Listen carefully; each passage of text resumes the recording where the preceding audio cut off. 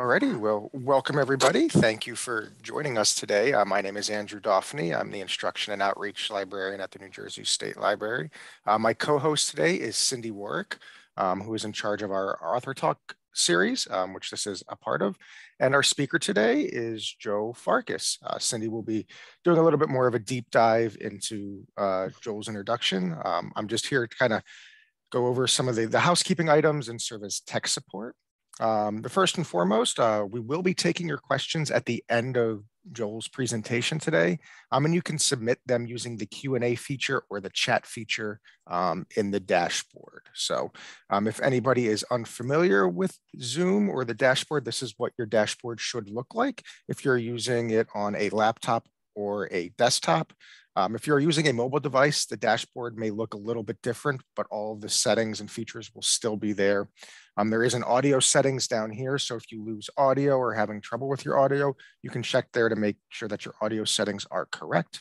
If you have problems during the webinar, please hit this raise hand button. I will send you a message in Zoom and hopefully be able to help with any of the problems that you are having. And as I mentioned regarding the Q&A session, there is a Q&A button as well as a chat button down there. You can click on either one of them. You can send us your questions, your comments, and we'll be happy to address them at the end of Joel's presentation.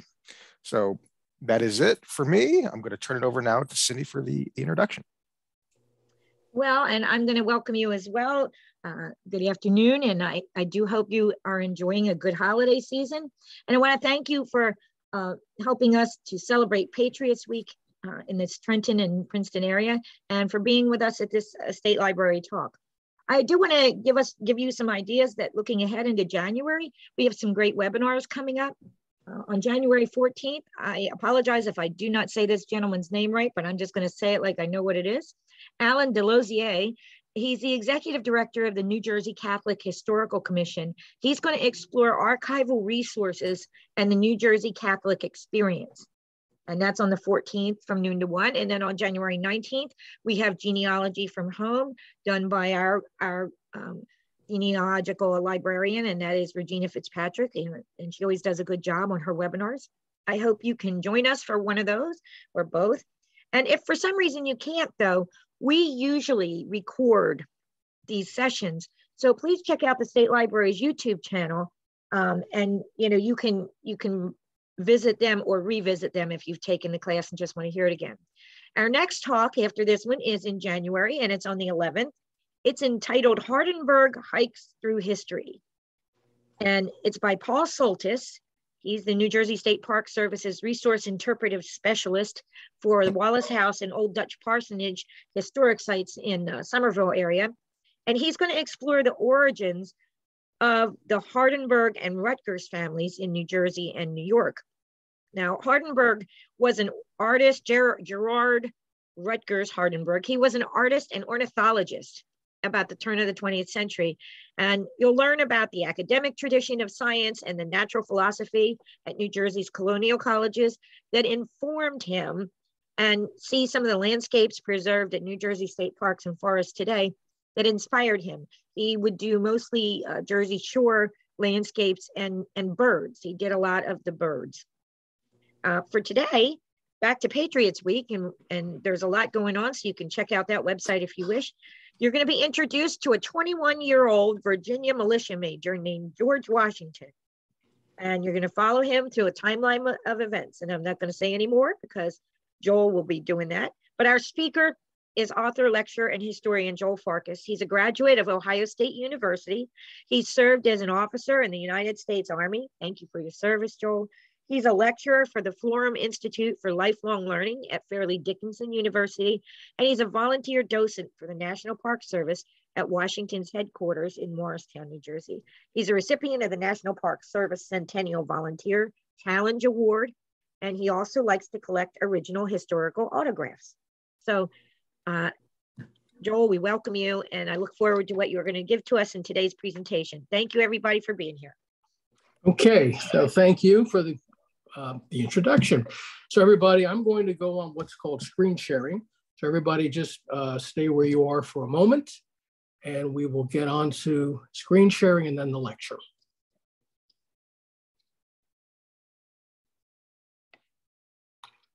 Okay. Cindy, can you see me? Can you see what's on the screen? And of course, can you hear me? I can, yes. Okay, so let us begin. So this lecture I call George Washington, New Jersey, and the Revolutionary War. So this is a map of North America circa 1753, where you see Great Britain, the 13 colonies. All the blue is land that France controlled.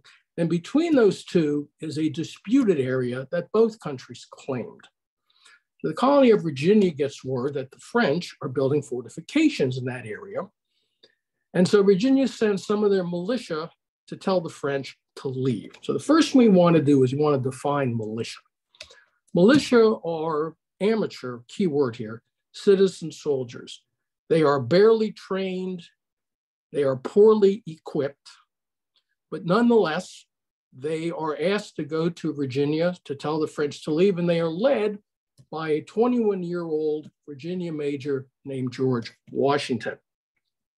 Washington gets to the French disagree, Washington returns to Virginia. The following year, Washington goes back. This time he has more men with him. A firefight breaks out, men are killed, and this is the beginning of what we call the French and Indian War. Now, it sounds like the French are fighting the Indians. What it is, it's the French and their Indian allies fighting us, the British. Remember, back then, we are still British. So Virginia requests and receives an army from England under a General Edward Braddock. And now we have a problem. You see, we've got this British army, highly trained, beautifully equipped, the most successful fighting force in the world at that time. And they have to fight alongside the militia, poorly trained, barely equipped. And so the British regulars have nothing but contempt for the militia. They're dismissive of the militia, and they ridicule the militia mercilessly. And how did they do that? They do that with a song, which is called Yankee Doodle. So on the count of three, you are all going to sing Yankee Doodle. 1, 2, 3. Yankee Doodle went to town, riding on a pony, stuck a feather in his hat, and called it macaroni. I hope you can read. You can stop now.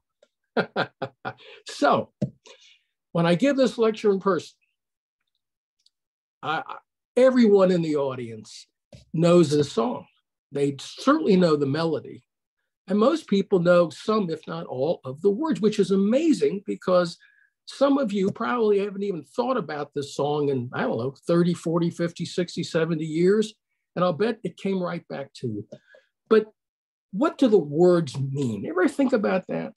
So what's a Yankee? And please do not say a baseball player. A Yankee is a derogatory term used by the British against the colonists. A doodle is just a simpleton. So Yankee Doodle went to town riding on a pony, stuck a feather in his hat and called it macaroni? What in the world does pasta have to do with anything? Well, in colonial times, if you were the height of Italian fashion, the epitome of fashion, you were called a macaroni. And that is what that song means. And of course, eventually that it gets turned around and it becomes a patriotic song. So I want to apologize to everybody right now. Tomorrow morning, 3:30, some of you are going to wake up. This song, or the melody at least, is going to be bouncing around in your heads, and you're going to start cursing me. So I'll just apologize now ahead of time. So the fighting in North America goes to Europe, where it lasts for 7 more years. And in Europe, it's called the 7 Years' War. And in 1763, it's all over. So on your left is the map we started with. Now look on the right. Look at all the land that Britain now claims. So, of course, France loses. Notice how Eastern Canada goes from French to British. So Britain has a problem, though. They're broke. No money in the treasury. They owe money because fighting a war for a total of 9 years is on the expensive side. And so Britain decides to tax the colonies, and enforce taxes that were actually already on the books, but were never really enforced. And of course, this leads to the cry of no taxation without representation. But what does that really mean? I'm sure you know what the words mean, but under English law, only your elected representatives to Parliament could tax you. And since the colonies had no representatives in Parliament, they could not be taxed. So that was the argument, which of course Parliament and King George said, forget it. So the tax that really infuriated people and that got the protests going is we call it the Stamp Act. I used to always think it was a tax on postage stamps. It's actually a tax on any kind of printed papers. There had to be a stamp affixed to the papers showing that the taxes were paid. Well, this leads to one man who gets the protest going in a really big way. I don't know if any of you recognize this man, but this man is Samuel Adams. The historian Thomas Fleming, without his skill at combining agitation, his meaning Samuel Adams, and propaganda, without his skill at combining agitation and propaganda, there might not have been an American Revolution. Samuel Adams was so powerful in the eyes of the British Parliament, et cetera, that reportedly he was declared the most dangerous man in America. So how do we remember the most dangerous man in America today? Beer. Well, eventually the Stamp Act is repealed, but then it's just replaced with some more taxes. This results in even more protests. And eventually, these taxes are repealed, except for one. Parliament says we can't keep repealing all of our taxes. It's going to look like we don't have any authority. So they keep one tax on the books.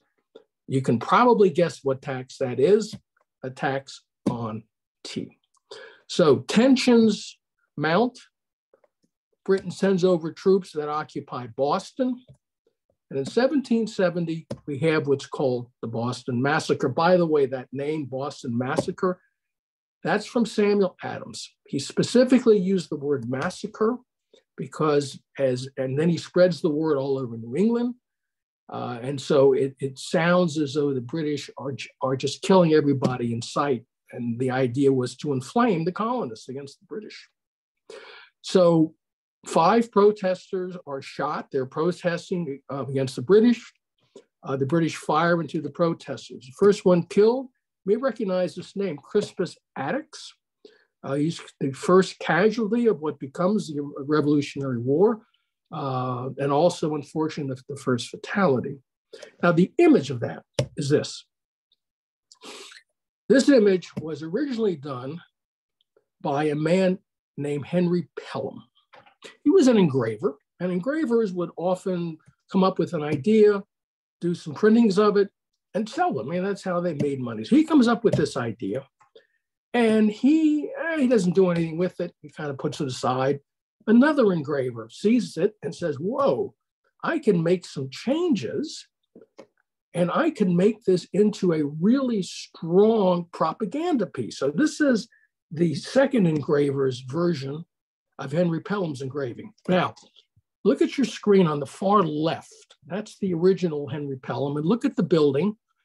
And above the balcony, you see 2 floors, and there's no writing or anything on the wall between the 2 sets of windows, right? Now look on the right. I'm going to blow this up.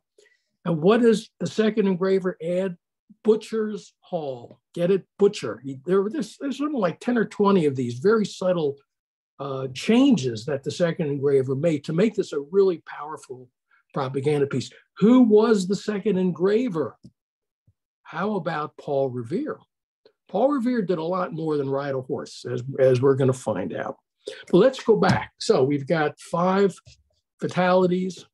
The British soldiers go on trial. That's the law, and they need legal representation.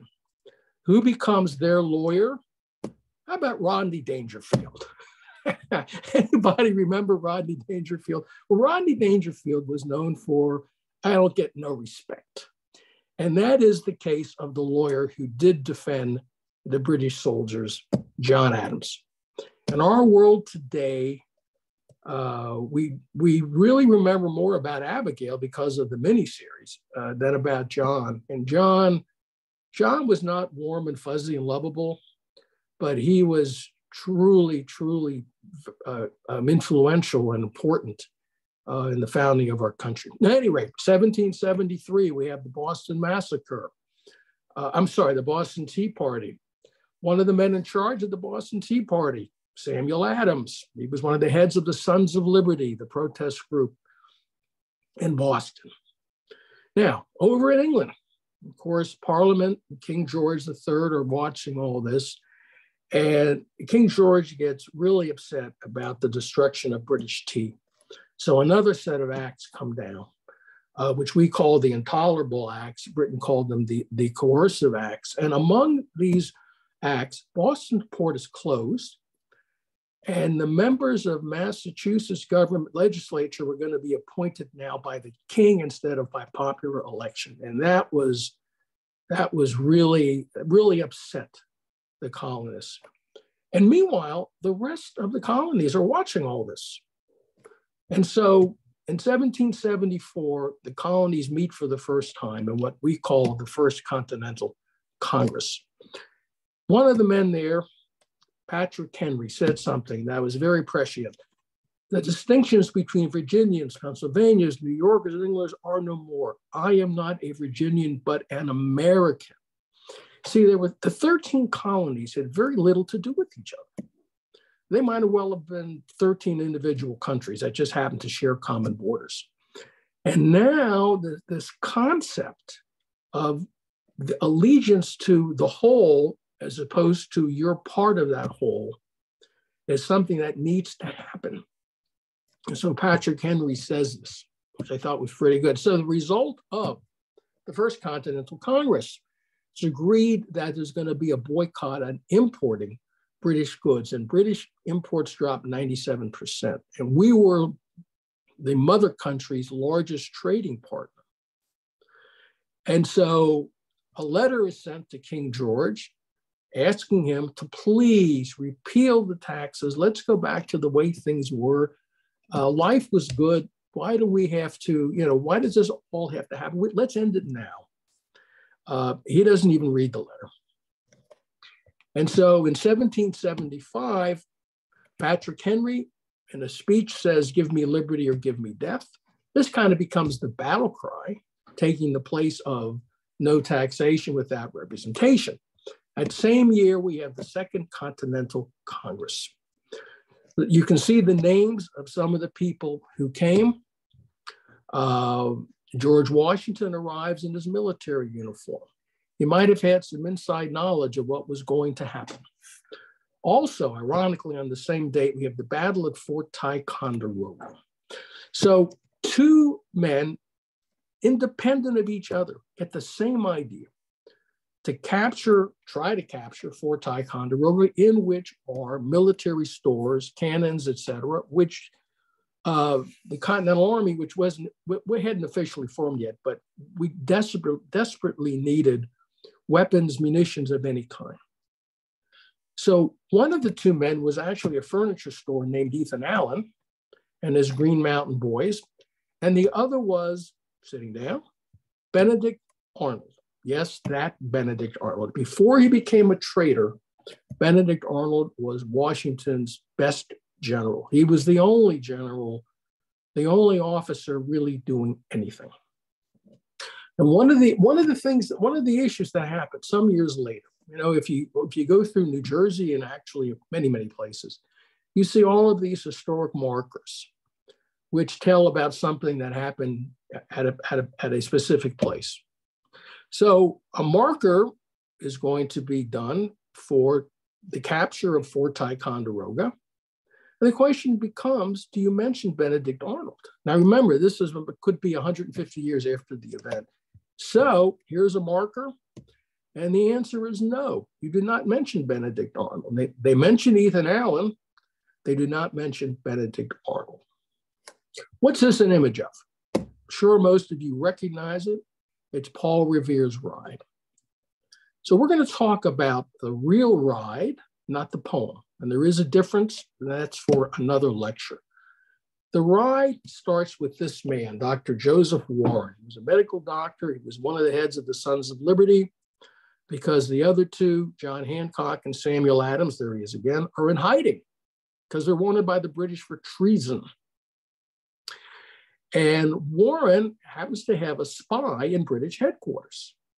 And the spy tells him that the British have learned that in Concord, the Sons of Liberty, the militia, the Minutemen, the colonial forces have munitions, etc., hidden. And the British are going to go and capture those munitions or destroy them, whatever needs to be done. And Warren looks at a map, well, I'm sure he didn't have to, and realizes that to get to Concord, you have to pass Lexington, where Samuel Adams and John Hancock are hiding. So he calls in his favorite writer, Paul Revere, to go and warn the people in Lexington, warn the people in Concord that the British are coming. They wouldn't have been called the British because everybody technically was British. The regulars or the redcoats. And of course, the poem, The Midnight Ride of Paul Revere. But Joseph Warren says, you know, there are British patrols out. What if Paul Revere gets stopped? Who's going to warn everybody? So he calls in a second man, a man named William Dawes. So in reality, it really should have been the midnight rides of Paul Revere and William Dawes, but William Dawes is not in the poem. Therefore, nobody knows about William Dawes. Well, I feel badly about that. I think because William Dawes did literally the same thing that Paul Revere did, he should be given some credit. So we're going to honor William Dawes. And I came across this poem. I'm not going to read you the whole thing. I'm only going to read you a little bit of it. History rings with his silvery name. Paul Revere was a silversmith. I thought that was kind of clever. Close to me are the portals of fame. Had he been Dawes and I Revere, no one had heard of him, I fear. No one has heard of me because he was Revere and I was Dawes. Well, that's our little tribute to William Dawes. So it was actually a third man, a Dr. Prescott, but Revere and Dawes go on their way. They are successful at Lexington and Concord. However, at the same time, shortly thereafter, we have the battles of Lexington and Concord, historically or popularly known as a shot heard around the world.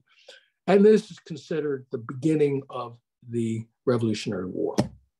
So the British, after these two battles, go back to Boston. They are harassed by the militia all the way back. Now, the British Army is basically in Boston proper. Word goes out all over New England about what has happened. Your fellow citizens are being murdered, are being slaughtered, are being massacred. Thank you, Samuel Adams. Up to 15,000 patriots converge and what becomes known as the Siege of Boston, which lasts 11 months. This is a map of the area. You see Boston in the middle of this map. Boston is at sea level, which from a military standpoint back then was bad because you're at the lowest point, and higher points would have an advantage over you. So the British Army realizes this, the British Navy. So they look around and they say, you know, we got to secure some high ground for our own protection. And maybe from this high ground, we can then break this siege. So this becomes known as the Battle of Bunker Hill.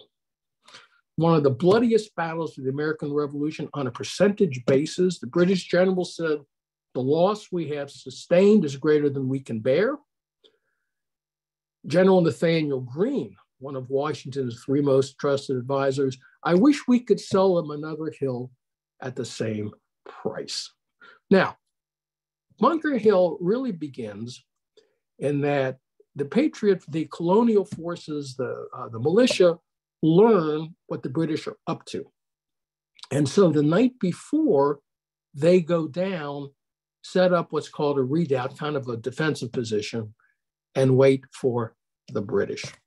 Meanwhile, Dr. Joseph Warren, who's the head of the Sons of Liberty at this point, he of course knows what's going on. He's sitting in his office And he realizes he just can't stay there. He has to be with the men. So he goes to the battle, he fights in the battle, and unfortunately, he is killed in that battle. It's a famous painting by John Trumbull. Now, the British soldiers recognize Warren. They show his body no mercy, and eventually he's dumped into a mass grave. About 3, 4, 5, 6 months later, his family wants to find his body to give it a proper burial. So they start going through these graves. You can imagine going through graves maybe 6 months after people are buried in them. At any rate, they find a body that they think might be Dr. Warren's because in the mouth are 2 false teeth. And Warren had 2 false teeth implanted in his mouth. So they go to the dentist who did the work. The dentist comes out and says, yes, that is Joseph Warren.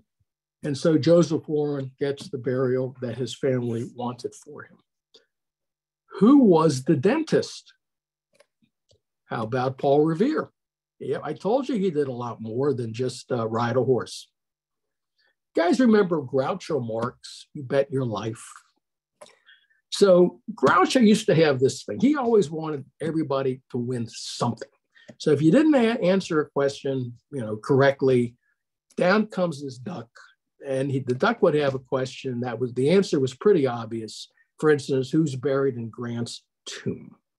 So we're going to do a Groucho Marx moment. And the question is, on what hill did we fight the Battle of Bunker Hill? And if you said Bunker Hill, obviously it's a trick question. You're wrong, because we actually fought the Battle of Bunker Hill on Breed's Hill. If you look at the map, no one is actually sure why. So if you go to the monument for Bunker Hill, you better go to Breed's Hill. Otherwise, you're going to miss it.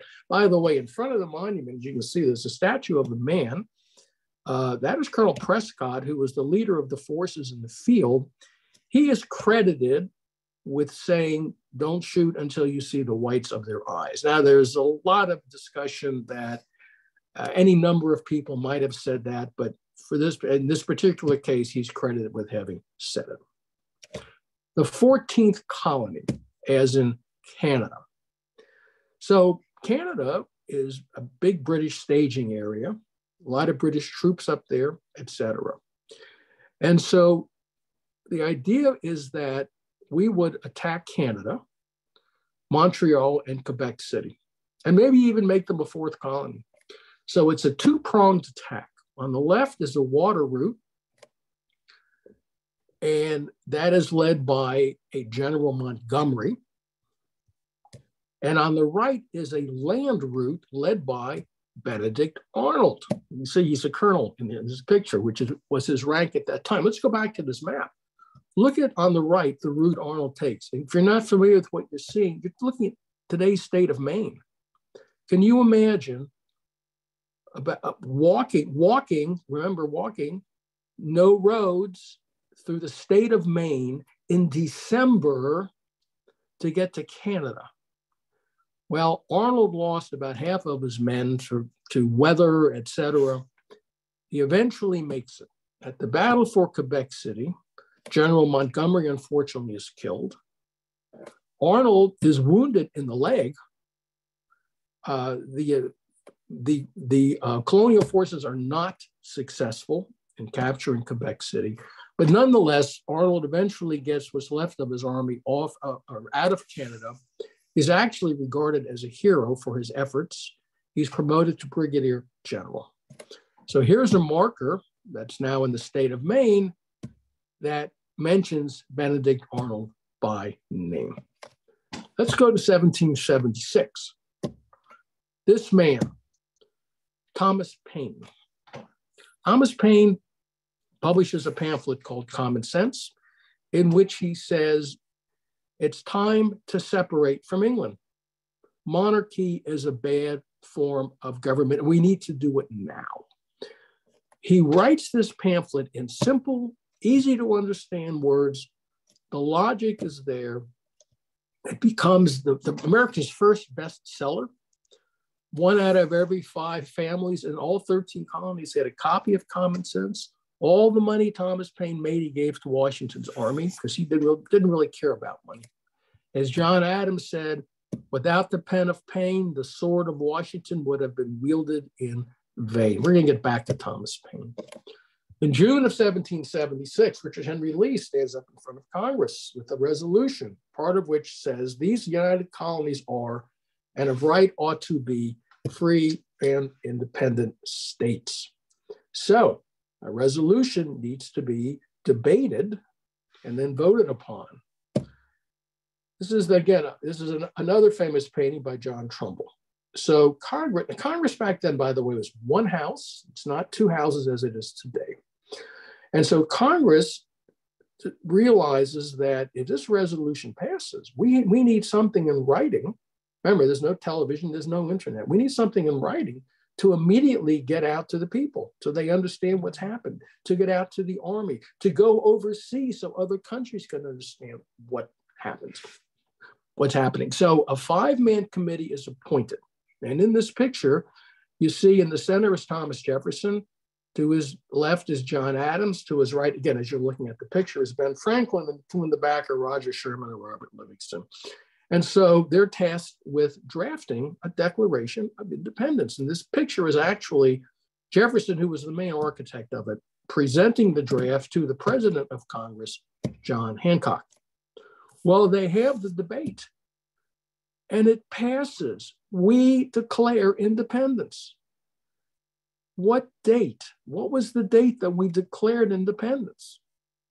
Ready for this one? How about July 2nd? Yes, we did not declare independence on July 4th. We declared independence on July 2nd. So the question becomes, so what's with July 4th? Well, this draft that was presented to Congress, to John Hancock in the painting, the wording is debated.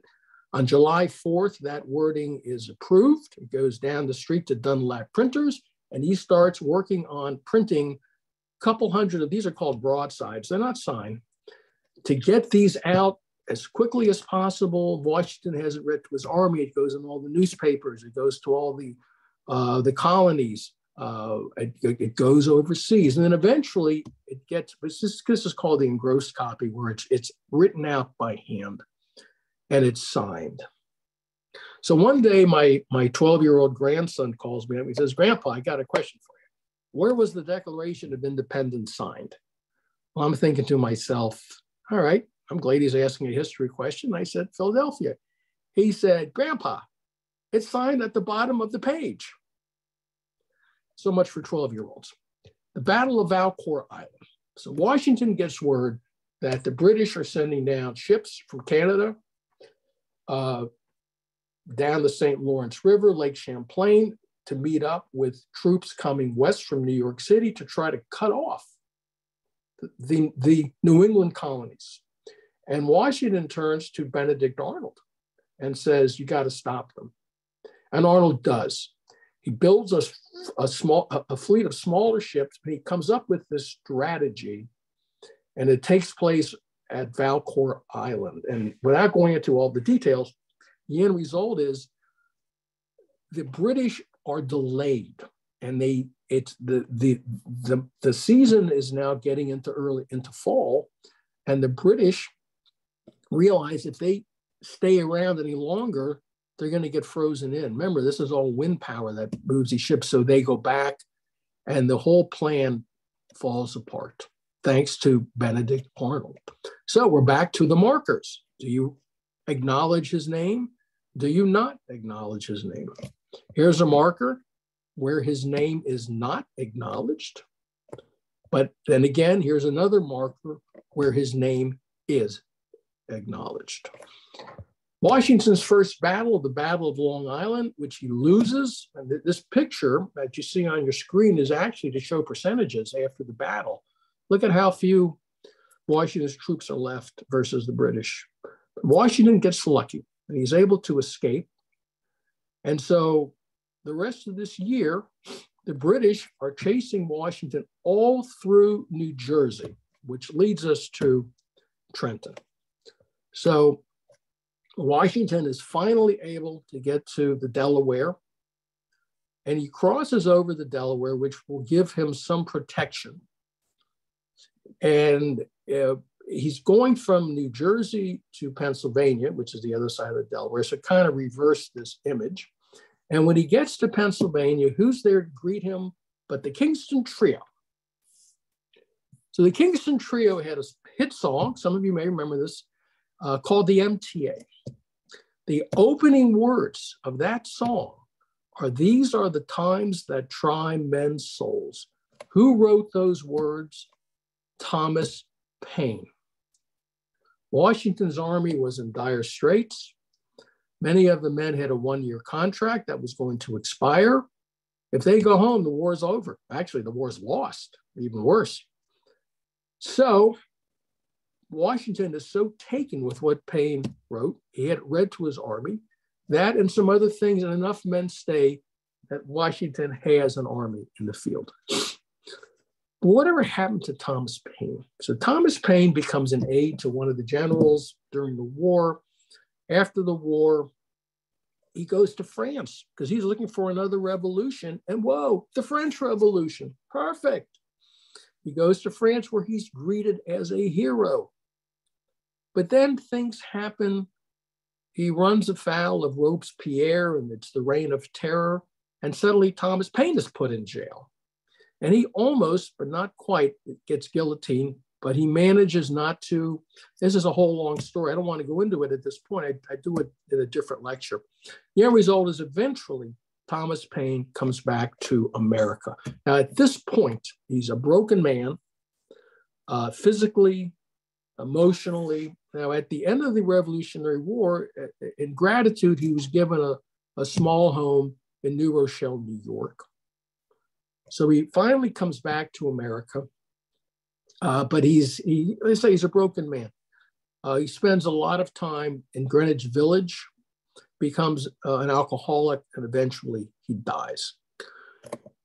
I read it in one article, or a story about Thomas Paine, that he was arguably the third most popular man in America after the war, after George Washington and Ben Franklin. At his funeral, Thomas Paine's funeral, 6 people attended. So I think it's safe to say he got forgotten, but not quite. See, there was a newspaper. Thomas Paine was born in England. There was a newspaper editor who was in America. He goes back to England, and years after Thomas Paine dies, actually, he decides there should be a memorial to Thomas Paine because of how important Thomas Paine was and all the things he did. So he decides he's going to raise money and build a memorial to Thomas Paine. Now, he's in England, by the way. And so what does he do? In the dead of night, he has Thomas Paine's body dug up and shipped to England. Think about this for a second. Of course, when it was found out, a lot of people were not particularly happy. And meanwhile, over in England, nobody cares about Thomas Paine anymore. And so Thomas Paine's body winds up in a closet somewhere. No one really knows. And eventually his body literally disappears. 2001, the New York Times has this article. You can look this up, which basically says, whatever happened to Thomas Paine's body? Well, they got a response from Australia, which said, I bought his head at an auction in London. Send me $60,000 and I'll do a DNA test. I don't think the New York Times sent $60,000 to Australia. However, if you have nothing to do this weekend, hey, listen, maybe you want to go on a little treasure hunt. At any rate, let's go back. The Battle of Trenton. So Washington crosses the Delaware again. He comes back. We have the Battle of Trenton. Washington's first victory as a commander. This is the very end of 1776, 1777. This is a famous painting by Charles Wilson Peale. And if you look under Washington's elbow, you'll see a building, which is Nassau Hall. So the British are eventually driven into Nassau Hall.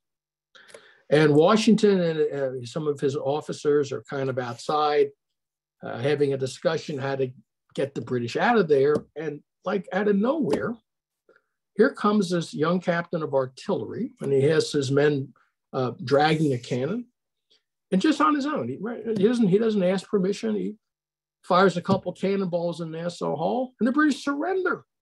Well, Washington is very impressed with the ingenuity of this captain, and he vows to keep an eye on him.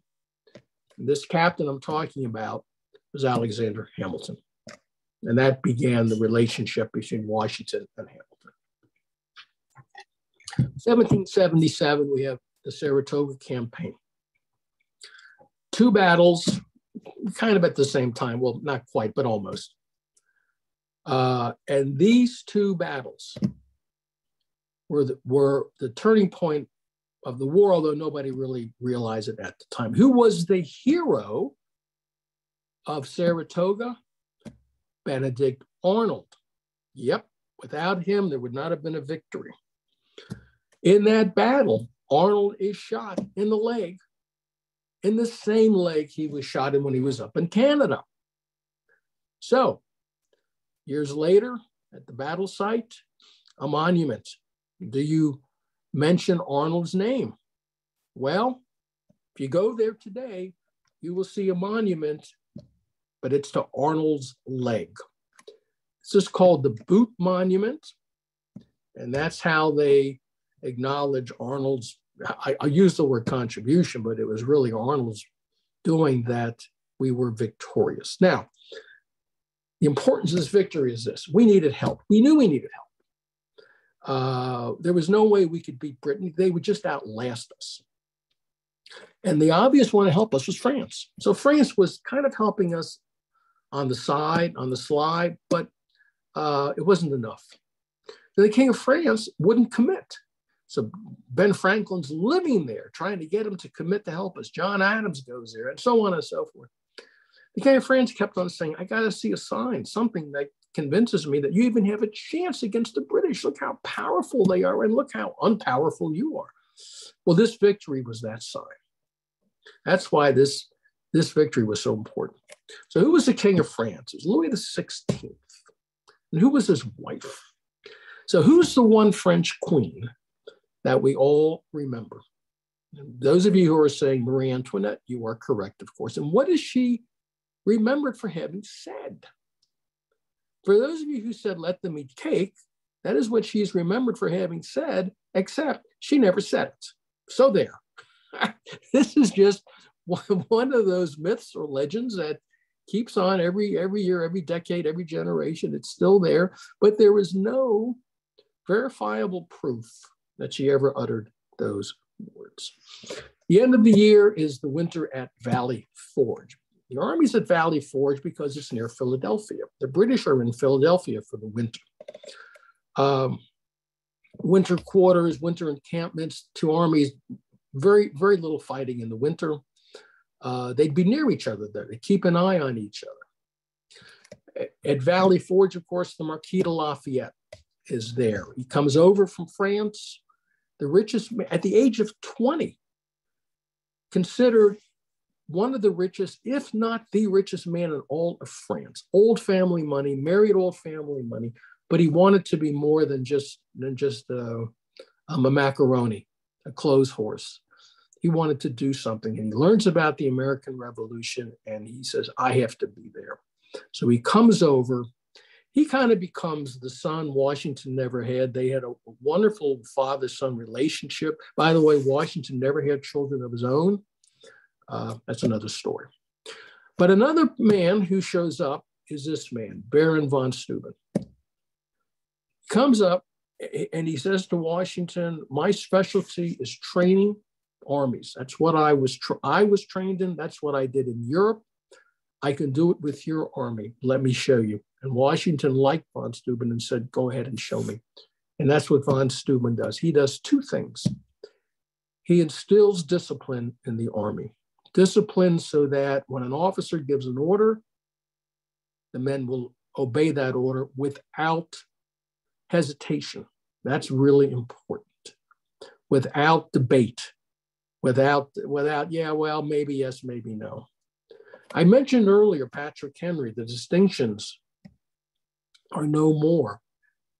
I'm not a Virginian. I'm not a New Jersey. I'm not a New Yorker. I'm an American. This was a concept, again, that I mentioned earlier that was vitally important if this war is going to be won, that the men fighting, their allegiance is to the country as a whole and to Washington, not to the individual, at this point in time, states that they come from.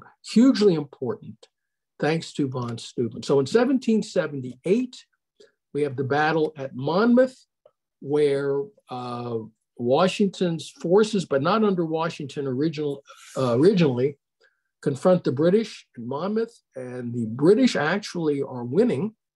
There's a whole story involved with that. But then here comes Washington, and Washington rallies his troops. They've been trained by von Steuben. Washington gives an order, follow me, and they do.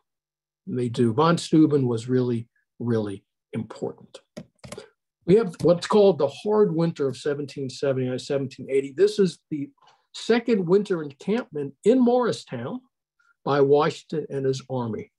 It was so cold for so long, every saltwater inlet from North Carolina to Canada froze over completely. Think about this for a second. New York Harbor was totally frozen over. You could walk across it. People did. You could ride your horse across New York Harbor. So this weather is horrible. 6 to 8 foot snow drifts. Winds were so strong, the snow was coming down sideways. The British say, hey, wait a minute. Washington, I mean, they knew where Washington was. Washington's in this house.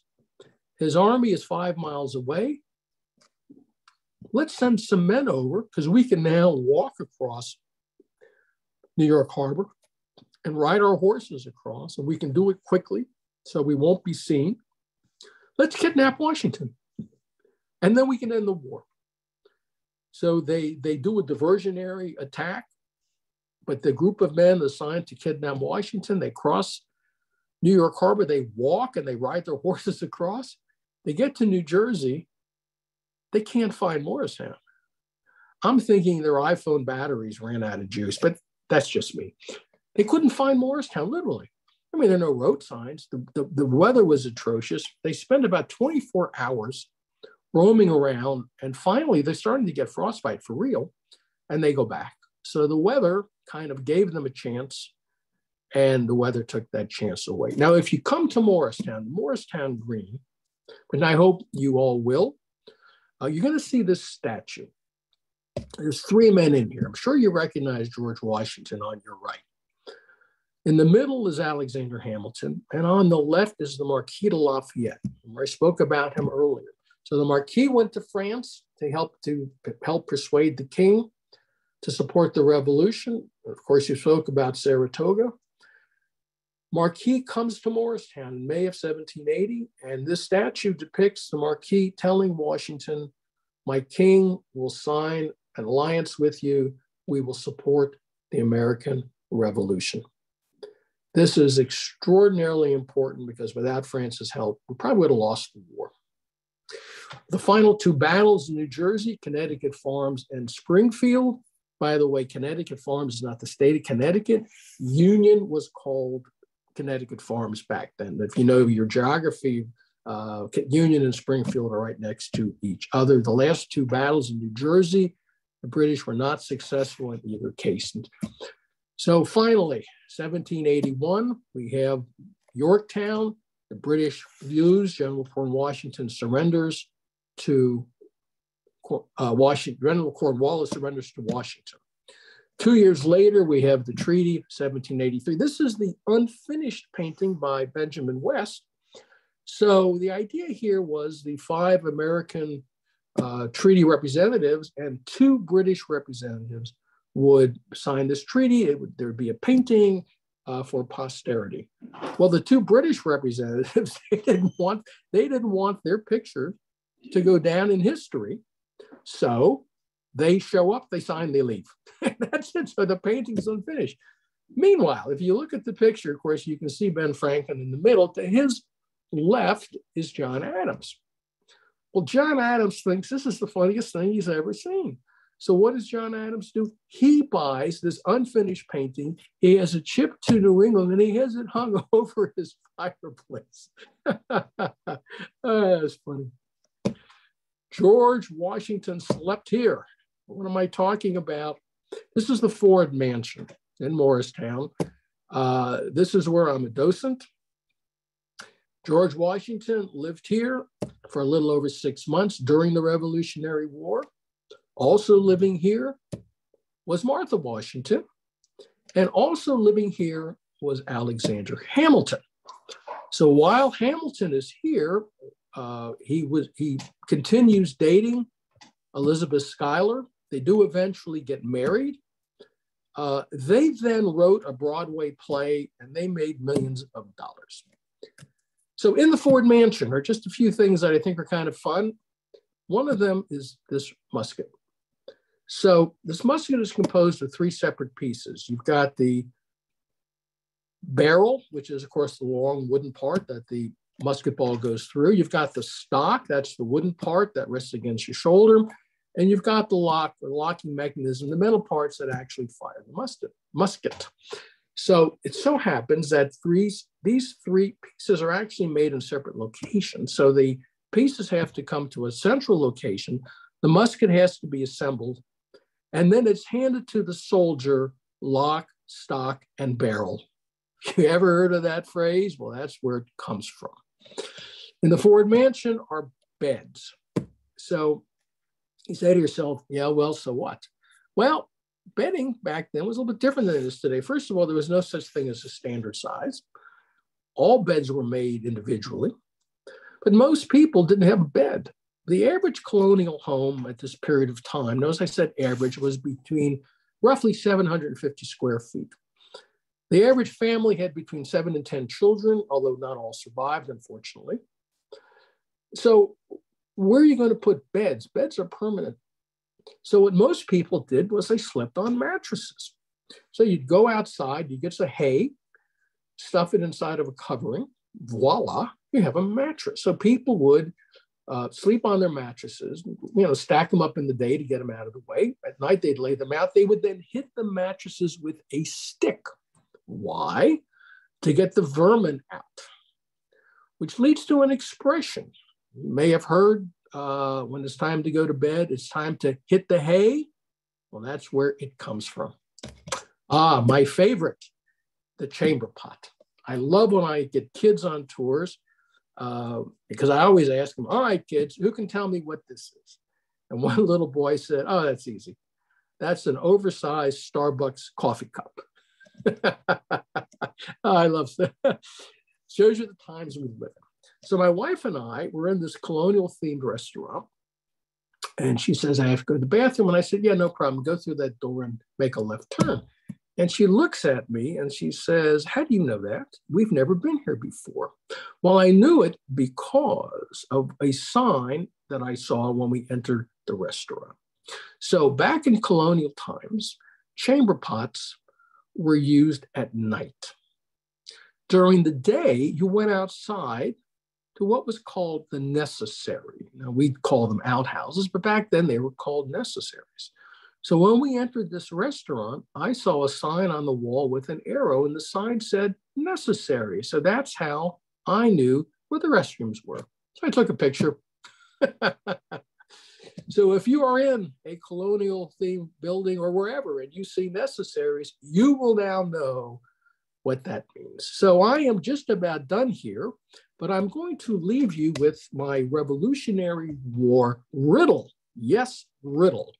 So, definition of terms. If you were a Whig, you were for separating from the king from the crown.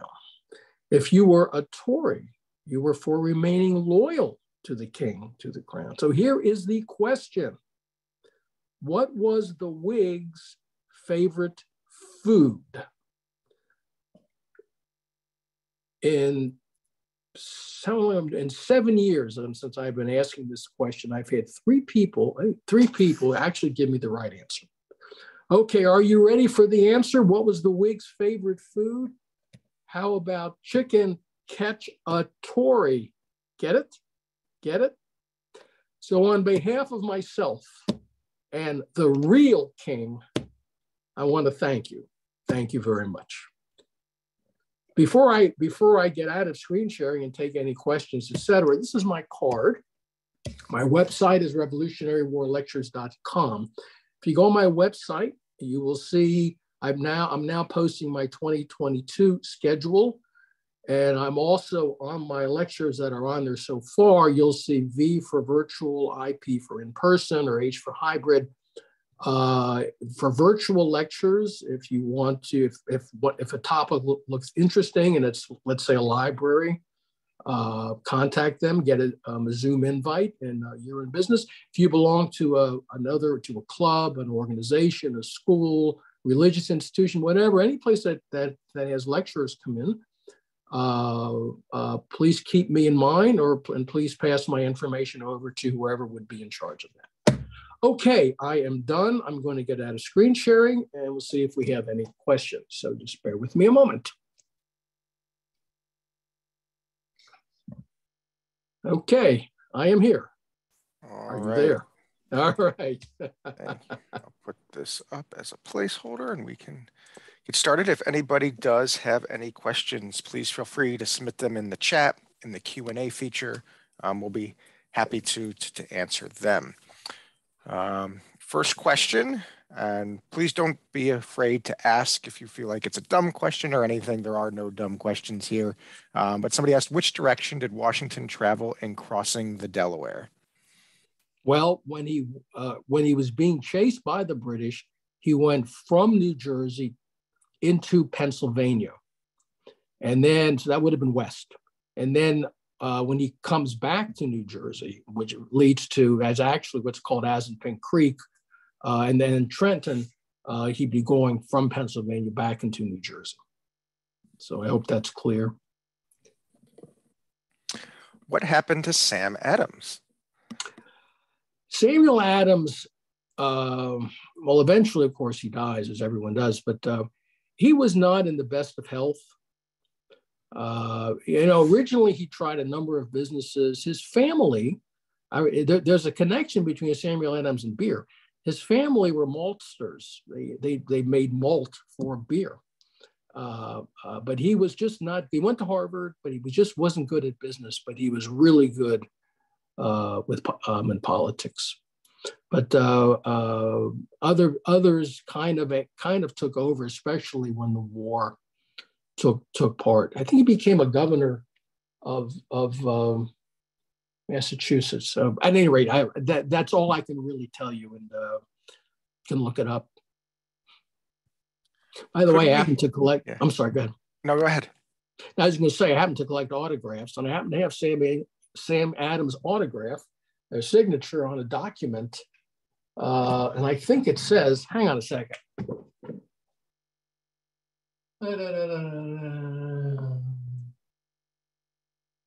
I was going to see if it actually gave us title, but it doesn't. Okay, at any rate, moving on. Could we have kept Benedict Arnold loyal somehow? Oh my God. Benedict Arnold is so involved. Yeah, there were instances, there were points in time where it all could have changed. One was he was up for promotion. And in the beginning of the war, let me just set this up a little bit. In the beginning of the Revolutionary War, Congress ran the war. They literally ran the war. They didn't trust an army because historically armies were known to take over governments and declare themselves in charge, and Washington declare himself king, and Congress would have, no options. Of course, that wasn't Washington's plan, but nonetheless, Congress said no. So they ran the war. And they decided they didn't want the army to get too powerful, so any given state could only have 2 major generals. So Benedict Arnold is a brigadier general. He's got all these successes, but because he was from Connecticut, because Connecticut already had 2 brigadier generals, major generals, he was not promoted. Well, he really got upset, and Washington agreed with him. So Washington worked, and finally Benedict Arnold gets promoted, except in the military. When you get your promotion, it's called time in grade, and someone who's promoted ahead of you to the same rank actually outranks you. So once again, he's outranked by his contemporaries. And so that got him very upset.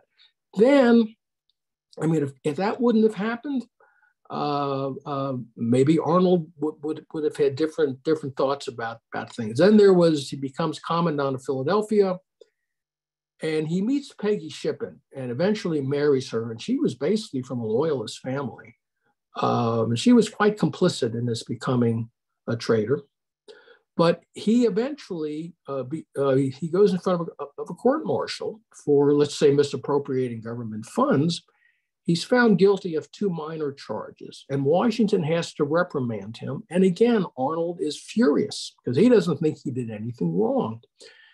And so then there's the influence of Peggy Shippen, his wife, and so on and so forth. So if any of those 2 things, and there were other things, by the way, too. In fact, his victory, he really being the one who brought the victory at Saratoga, but he didn't get the credit. General Gates, who was the commanding general, took all the credit. So all these things, if any one of them might have been different, maybe Arnold would have been, the outcome would have been different also. Hope that wasn't too long. In today's political climate, is the revolutionary/patriotic spirit still alive, or has it changed? You know, I'm going to I'll answer that very just briefly, but I don't want to get into a debate over things. In my own opinion, the revolutionary spirit, to use that term, is just not here anymore. But I'm going to leave it go at that. Okay, next question. In your studies, what is the most surprising fact you've learned? Oh my God, the most surprising fact I've learned. Well, I think to me, the most, what I think is the one that I mentioned Thomas Paine briefly. Thomas Paine, they should make a movie about Thomas Paine's life. This man was so extraordinary. And we don't remember him at all today. I mean, really, there's a statue of Thomas Paine in Morristown. There's a little park in Morristown, right near the Morristown Green, for those of you who are familiar with Morristown, called Burnham Park.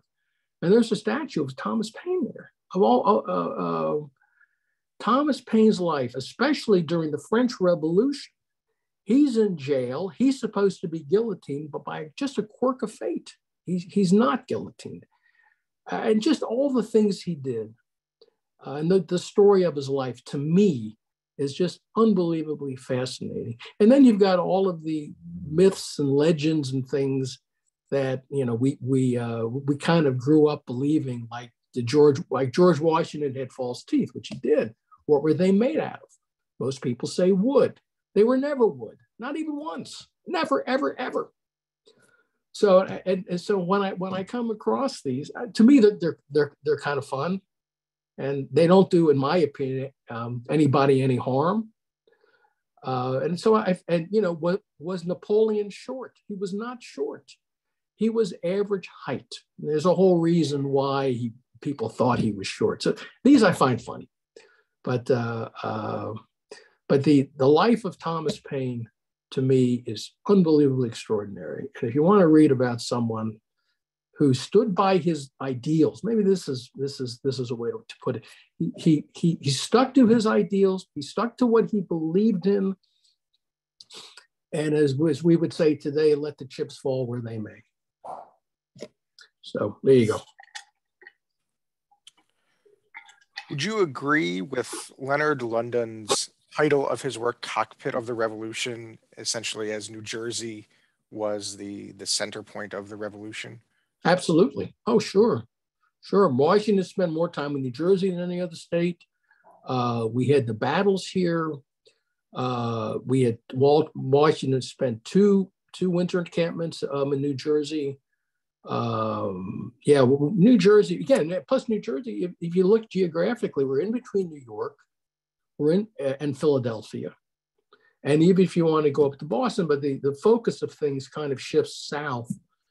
Back into New York, New Jersey, Pennsylvania, and we're right in the center of that. So the war really is, a lot of it centered here in New Jersey. Somebody said, I live on a revolutionary campground, and people who grew up here say the revolutionary spirit is in the land. Okay. All right. No, listen, that's fine. I hope it's in my lectures, but I don't talk politics. So, can you spend more on what I can't read the rest of this? Yeah. Could you expand more on what von Steuben did in discipline in the Continental Army? Yeah. So Baron von Steuben, he was from one of the German states. Germany was not a country yet. There were these individual states, and he was trained at a military academy, and he was a successful officer.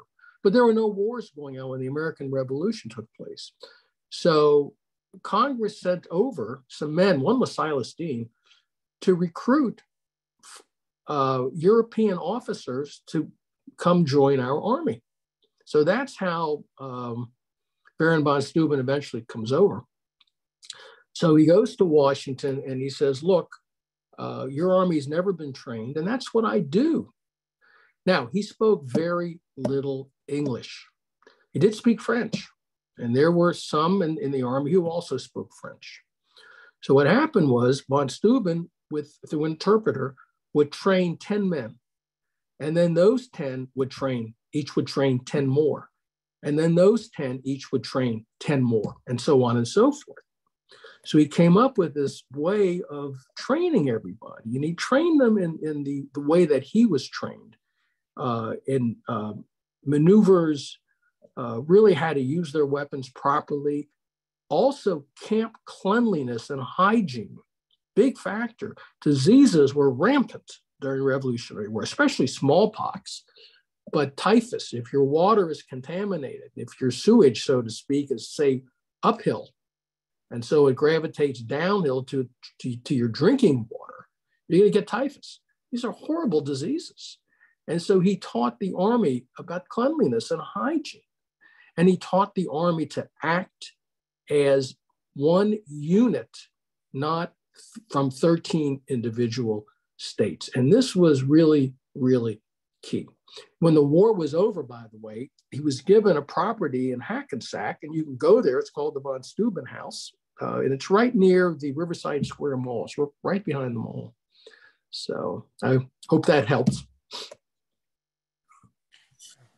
Apparently there's a statue of Thomas Paine in Bordentown. Correct, there is. He lived there a short time. There are 3 statues of Thomas Paine in the United States. I forget where the third one is. And there's at least one in England where he was born. But, you know, the one in Morristown, and I mentioned earlier in Burnham Park, a lot of people don't even know Burnham Park exists. It's like on the commuter road to Mendham and Morristown. And a lot of people see it, but they don't see it. And the statue is of him writing, "These are the times that try men's souls." So I am fascinated by the knife and tomahawk fighting that happened in the French and Indian War. Was there any of that kind of fighting between the Americans and the British, or was that more of an American Indian way of fighting? Did the Indians teach the Americans or the British this way of fighting? To my knowledge, and I'm not an expert on this, but to my knowledge, the Indian way of fighting was really more in the French and Indian War. During the Revolutionary War, when you had the 2 armies, and yes, there was still some fighting like that, but not a whole lot. But ironically, it comes back in the beginning of the War of 1812, when we expand from, say, the Appalachians west to the Mississippi, and the Native Americans are being pushed west, and the British, who are still up in Canada, are encouraging the Native Americans to fight. So some of that type of fighting came back in the West, meaning west of the Appalachians. But my understanding is that for the most part, during the major battles of the Revolutionary War, that was not what was happening. Some people say that the only reason the Americans won the war was because of the French. What do you think about that? Well, I agree in that without the French, we'd lost the war. We just didn't have enough of anything. Britain could have outlasted us. Sure, Britain has to go 3,000 miles to get to Canada, really, which was kind of like their big staging area. Excuse me. But we were eventually going to run out of everything. It was as simple as that. But eventually, and so I agree with that statement. We'd have lost the war without France's help.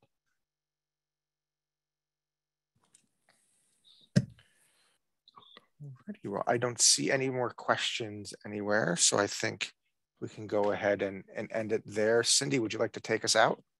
I will take us out. Thank you, everyone. I do hope you continue to have a good holiday season. Joel, thank you so much. There's a lot of information here. I have to say, I'll probably go back and watch it on YouTube. So I took it in, but I watched it. I am a kind of lover of puns in that, so I love the chicken cacciatore there at the end, and we'll probably use it in some conversation and hurt somebody's head with it. But anyway. If I get a little corny laugh, it works. We did get a lot. I saw in there that people said that it was very enjoyable. One lady said she might contact you for her DAR group. So thank you very much for helping us. My pleasure. Thank you. And I hope to see you all again. All right. Very good. Thanks. Bye-bye. Bye-bye.